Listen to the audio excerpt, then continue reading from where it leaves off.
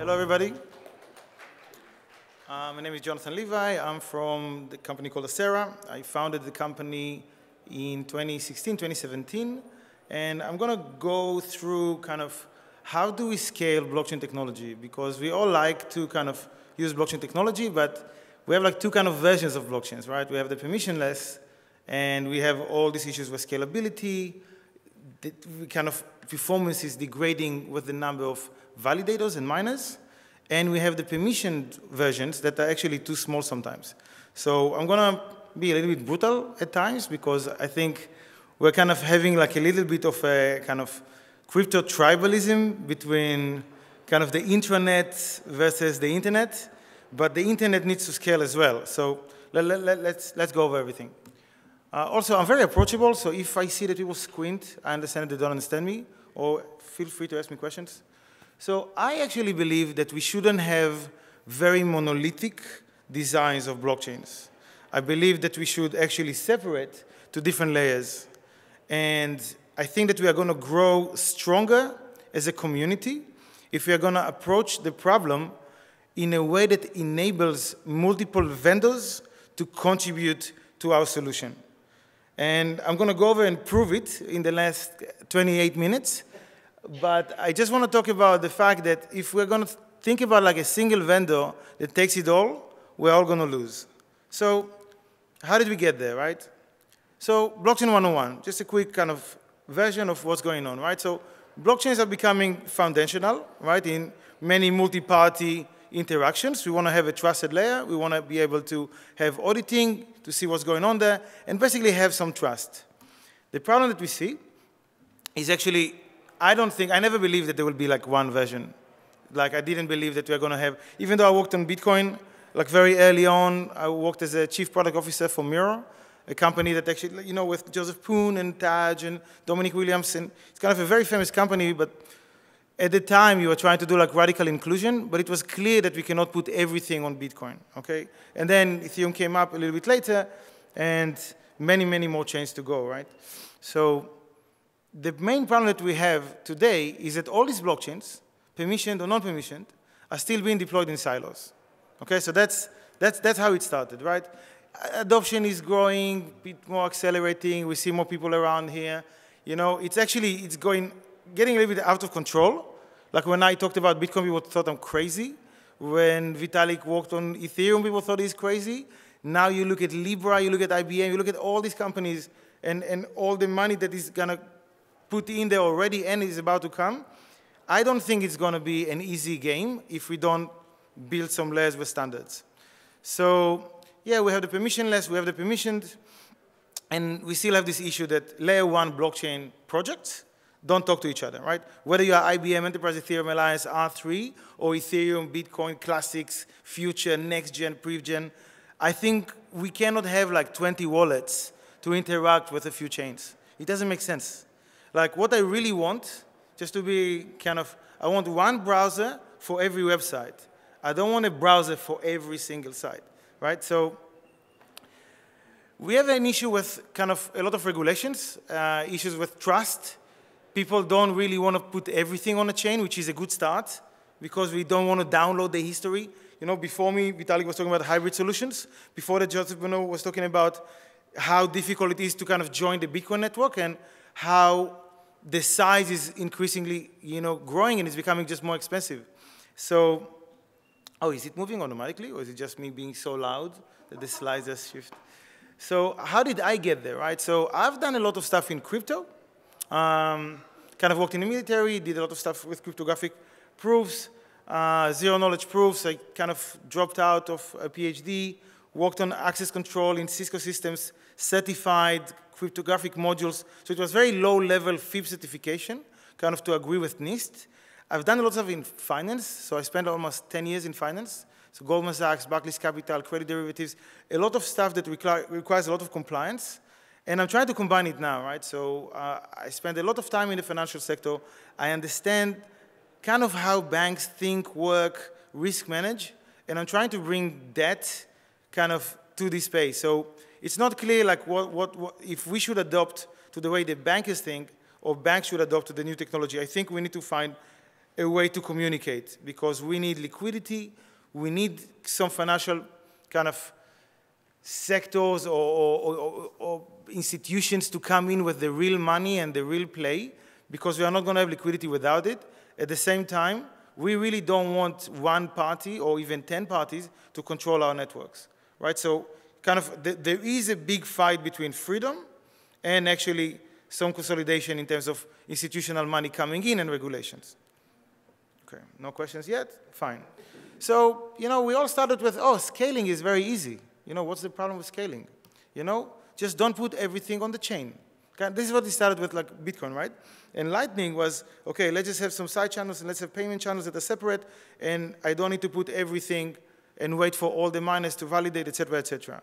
So I'm just going to zoom in to show how difficult it is, even in one of the layers that I presented. Okay, so when we started, I actually worked with Vitalik on a Stanford class, the first cryptocurrency class with Dan Bonet. It was 2015, it was the first version, and this is how we started. We called the company Hacera because we worked on a module that basically has an architecture of a hash commit reveal. So I'm going to hash something, I'm going to commit it to a chain, and then later on, if there's a dispute, I can always show the pre-image, and that's going to be like the dispute resolution. So think about a very simple use case. I have a large PDF, which is a contract. I'm going to hash it, and the other party is going to hash it, and we are both going to agree that this is the version, this is the hashed version. We'll commit it to a chain, and then we can forget about it. If there's any dispute, any of us can pull the PDF, show that this is the hash, and there you go. Okay, that's the idea, right? So it's a very naive scaling solution that we just put hashes on a chain. So, you know, a real-world example is we have KYC.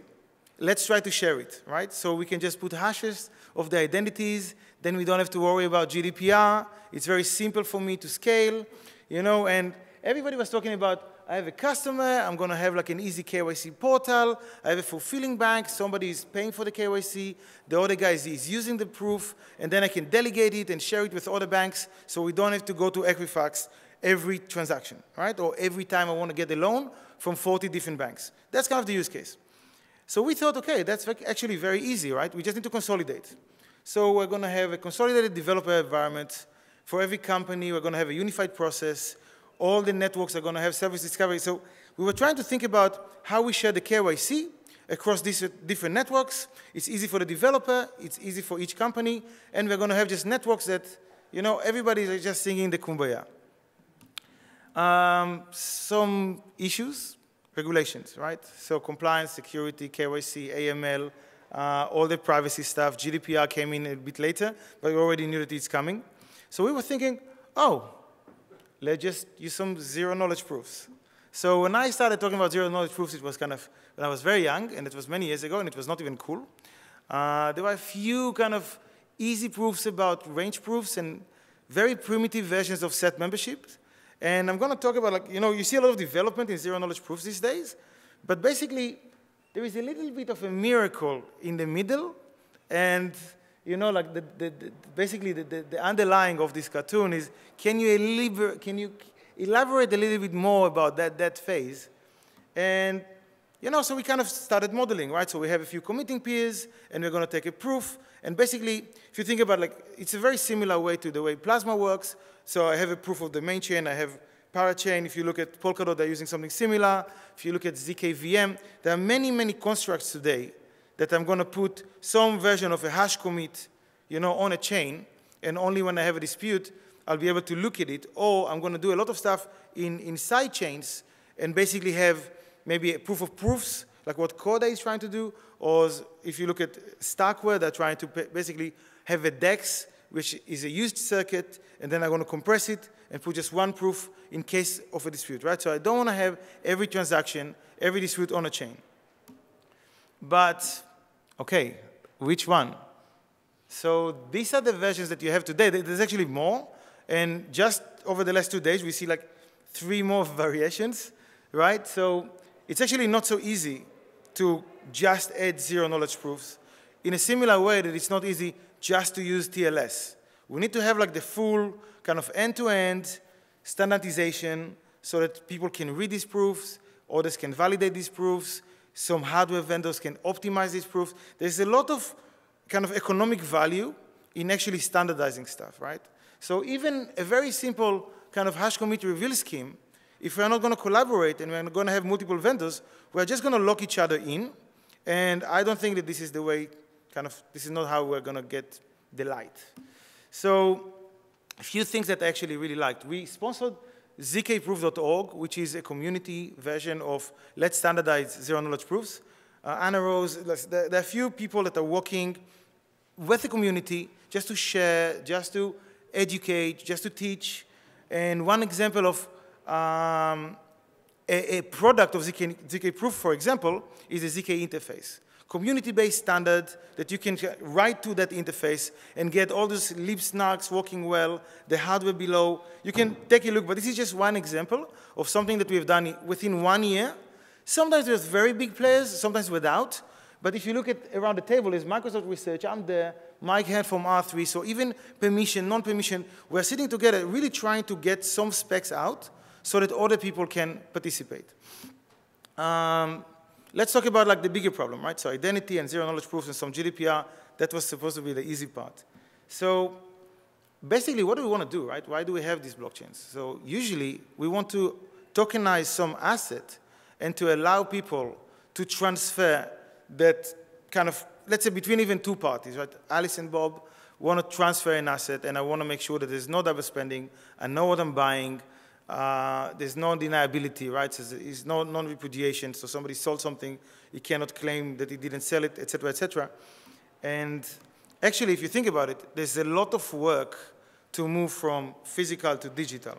And I'm going to talk more about standardization and why we need it, but think about like digital identity, or the tokenization of an asset. How do I know that a tokenized asset actually represents a real asset?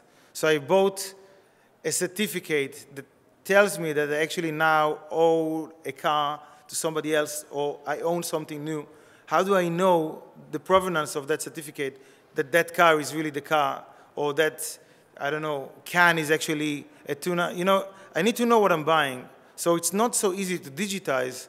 And this is where people argue whether kind of blockchain is useful at all outside the Bitcoin world, right? Because in Bitcoin, by the way, which is a full working live version of a financial system that really doesn't require intermediaries, right? So Bitcoin is working as a financial model. So everybody thought, oh, we need central banks. No, we don't always need central banks, right? But for Bitcoin, blockchain works because I generate the asset by solving some riddle, right? So I know exactly what is the tokenization. Like, I know exactly what is the underlying. It's very clear to me what I generated. I don't have it with the real world, so it's not that easy to go and print certificates that represent real stuff. Digital fiat, of course, we still need it, if anybody forgot. And we have all these kind of issues with design and security and hacks and governance, you know, all the things that are actually very difficult problems, but I feel that many projects are stuck with the same issues, right? So all these layers, you know, do you really have a business model that doesn't rely on the token quadrupling once a month? Okay, because that's not sustainable. Do we really have a governance model that is sustainable? You know, if you think about TCP/IP, if you think about the internet, if you think about the OSI layers, right? It took a while to kind of get there. But, you know, after a while, the internet is working, right? It's not the same version of 1970s or the 80s, but now there are so many stakeholders to make sure that the internet is working. And there's so many sanitizations and improvements all the time. And I really want us to get there, right? I want us to get into a healthy competition where we're all fighting to improve our lives, kind of in a way, right? But our networks as well. So I think we need all of this. We cannot have just, you know, a little bit of fiat, some tokenization, a version of a digital identity. I think we need all of it. We need like a full end-to-end system, and the whole notion of I have one wallet that works with one network sometimes, or it takes me 2.5 weeks to get a full node in sync, it's not sustainable. It doesn't make sense, okay? Okay, next. So basically, everybody was telling, look, that's just the beginning, right? We just started, we have a network, should talk to like Vlad Zamfi, or you know, they'll tell you, this is not ready for production yet. Why are you building all this stuff on top? You know, we're still working on it, right? So if you think about it, I just feel that we are like still here, where we actually need to be kind of here, right?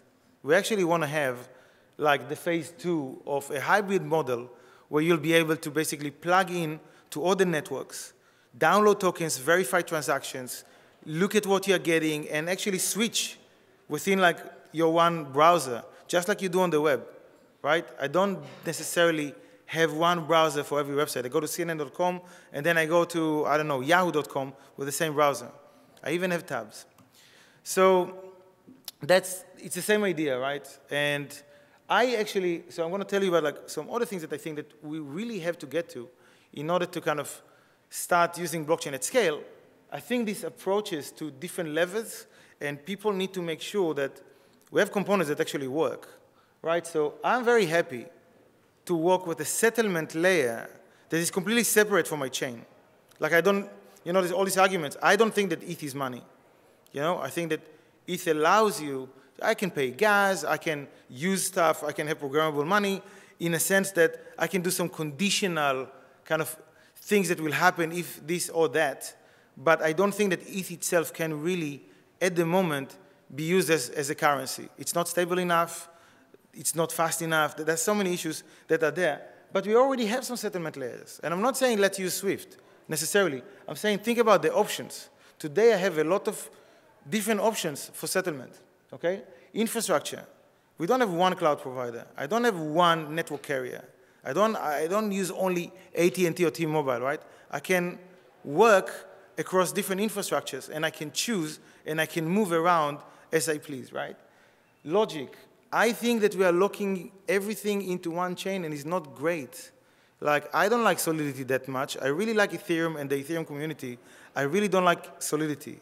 So, but if I want to work today with Ethereum, I know that we are changing. I know that we have WebAssembly coming, and the whole community is working on changing things, right? But today, I still have to use Solidity if I want to run smart contracts on Ethereum, which I don't really like.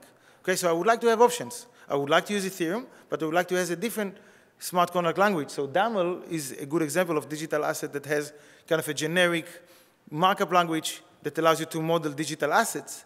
And they have a parser, and it can plug in to different chains. So why do I need to lock my logic to the infrastructure, to the settlement? And I didn't even start talking about identity and privacy. I think that privacy solutions should also be separate. I don't like it that everyone that has like one idea on ZK proof with some different circuit, or I don't think that we need another chain for every single trick in the book, you know, because we have to build the whole stack again.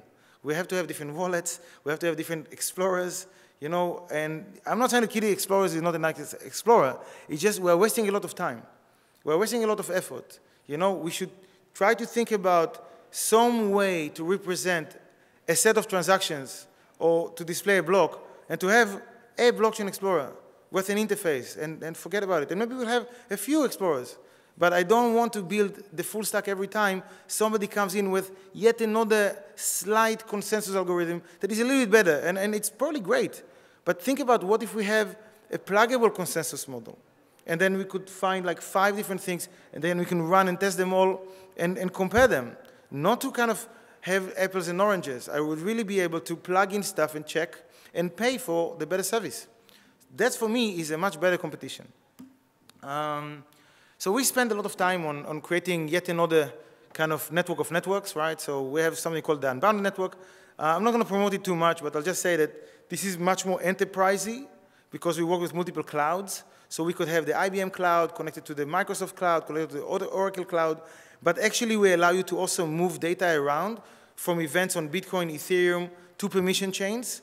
But that's the reason I'm bringing it up, because to be honest, at this market, it's a nightmare. In order for us to keep up a clean interface to all these layers, when all the underlying are changing, forking, fighting, you know, upgrading, smart contracts are moving, it's just very, very expensive to maintain that kind of duck, you know, like to pretend that above the water everything is okay, but underneath we have to always upgrade the network just to keep the same API on I'm just thinking that at some point we will have to kind of all work together, because some people will work with Stella, other people will have their own identity on another network. I really like Ethereum, so I'm going to bring it up again, but I think that we need to start interoperating in a way that is very easy for somebody to move assets around, okay? This is a slide that we put together maybe a year and a half ago, and that was the idea, right? To be able to have different networks, some permissioned, some permissionless, and to be able to move data around from financial services to global trade to consumer industry. Now, some people in the community don't like it that I work a lot with enterprise settings. At the same time, I really like to work in the open networks environments. It's just difficult to work in highly regulated environments without having all this privacy, KYC, et cetera, et cetera. So I think the combination and what we actually do well is we are able to take some top technology, for example, and I'm openly saying that, Zcash has amazing, amazing implementations of zero knowledge that is production ready, but it was not so ready for working in highly regulated environments. We worked with them, we took some stuff, and we actually implemented it in a much more kind of regulated environment. But I'm telling you, we need to see more of that. I would like to be able to take more open technologies and to bring them to real use cases and to bring more kind of, I don't know if it's financial services necessarily, but to actually allow people to trade assets, to add more liquidity, because without it, we are going to kind of fight over the same pool. And I have a slide that talks about it. I think we need to bring new money and new assets to the space. Otherwise, what are we not double spending? Like, we really need assets, real assets. This is an example of a decentralized attestation model that basically people were complaining that all these KYCs are very, very centralized, right? So I have to go to Equifax. So we kind of worked out a model where you are able to kind of go and get a node, and you get an attestation that basically tells somebody that needs to know that you are over 21, or somebody needs to know that you are an accredited investor. I don't necessarily need to go to the same KYC provider. So we spend a lot of time building all this tech just to meet regulations. And I think now the environment, I think it's all out of control, right? When you see China, when you see Libra, when you see like all the permission chains with all this money, all the public chains with all this money, like I think we're doing very well, all of us as a community, in terms of like attracting fire. I would like us to use that momentum and to actually build stuff that works so that others can rely on that, right? So this is just another example. Okay. Few things that I want to talk about in terms of the community. A lot of things that we all kind of do and sometimes can indeed kind of go wrong, basically. So we made a lot of assumptions about adversaries, right? So we saw it with the DAO. We made a lot of assumptions about the cost. So the gas calculation was wrong, and some people abused it. They looked at the ratio of computation versus storage, et cetera, et cetera.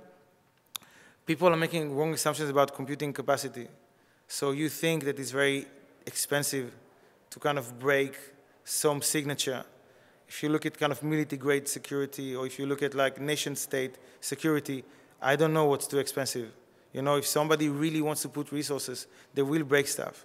So post-quantum is a thing, but I would like to actually do stuff in a much more reasonable way, and I think I shouldn't worry so much about the government trying to break this stuff.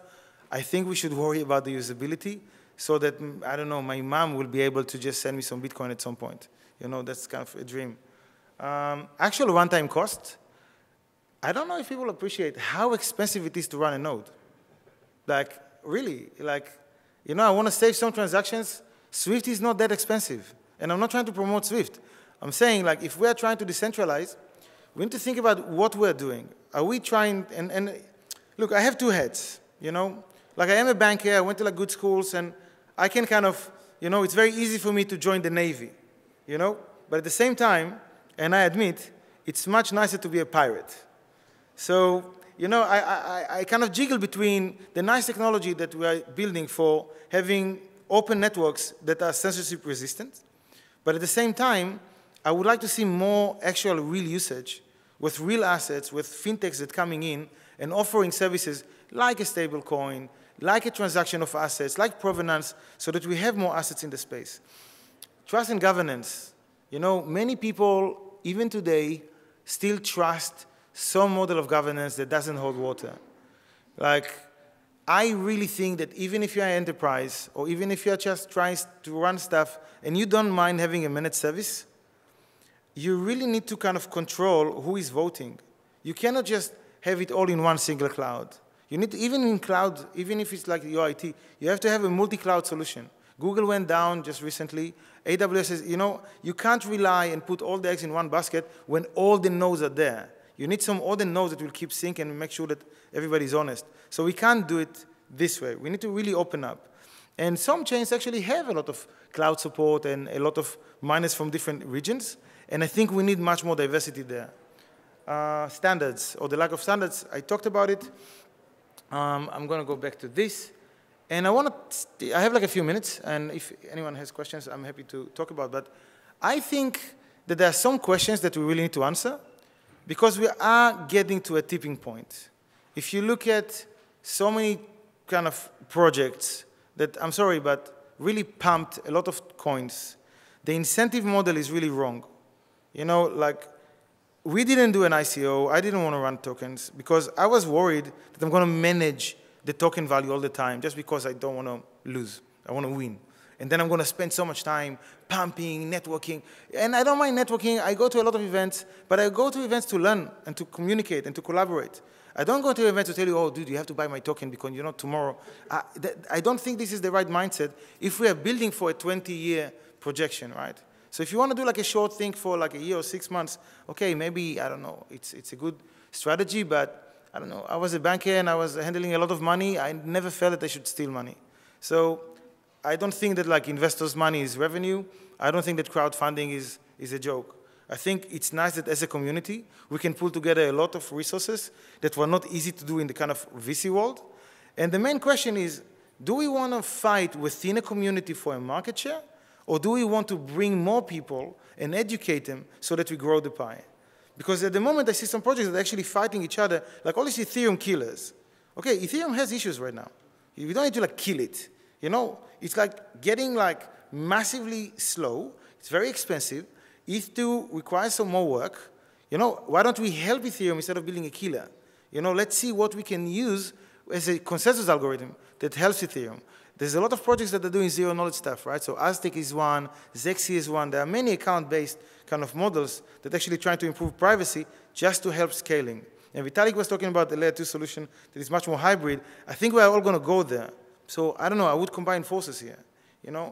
Lower barrier to entry. I think we have a huge issue that it's really expensive to join a network. Joseph Bonneau was talking about like how expensive it is to actually join existing Bitcoin networks. And I think trying to lock people in by not giving them the tools that they need, like a wallet or an Explorer, and kind of make them invest in tooling, I don't think it's going to scale like in the long run.